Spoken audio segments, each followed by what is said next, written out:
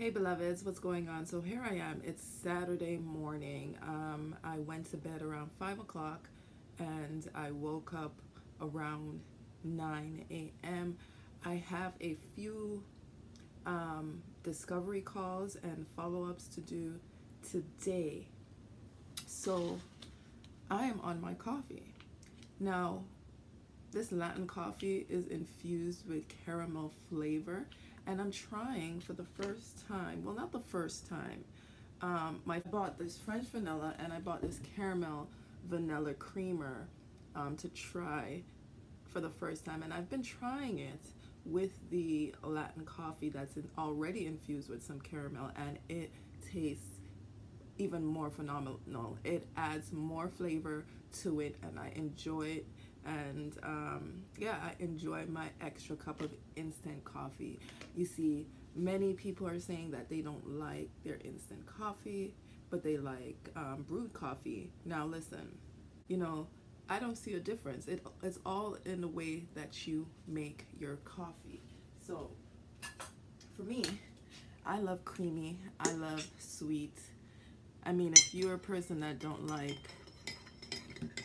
dark coffee, then this definitely I think you will enjoy. If you're going to try it, let me know and tell me what you think about it. But away from that,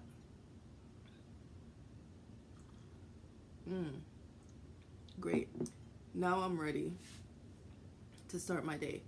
So away from that, I also wanted to talk about a post that I made earlier where I talk about, you know, if you don't know your worth, then your worth becomes unavailable. Then you start giving discount to others and even yourself.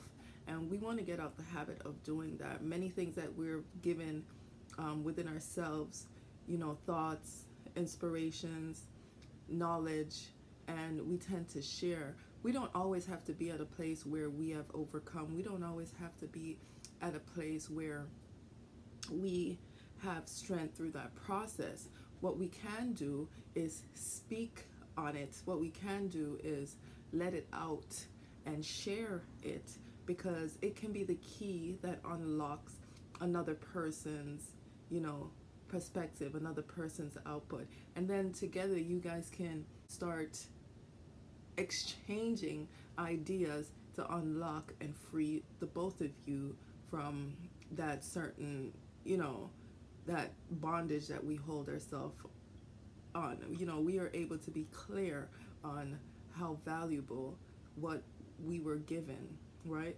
We don't get things within ourselves to share if we're not prepared, if we're not ready. You know the saying that says you don't get what you can't handle, or don't get more than you can bear, sorry. Well, it's similar to that. If you're given a message, if you're given an awakening and you feel that you're not prepared to pursue that as well, really look into your life, really look around and analyze what it is exactly, where it is exactly in your life that you can apply this, or where in your life that you have applied it. And if you're struggling with it, if you're challenging with it, then be proactive and intentional and make sure that you do apply it to your life.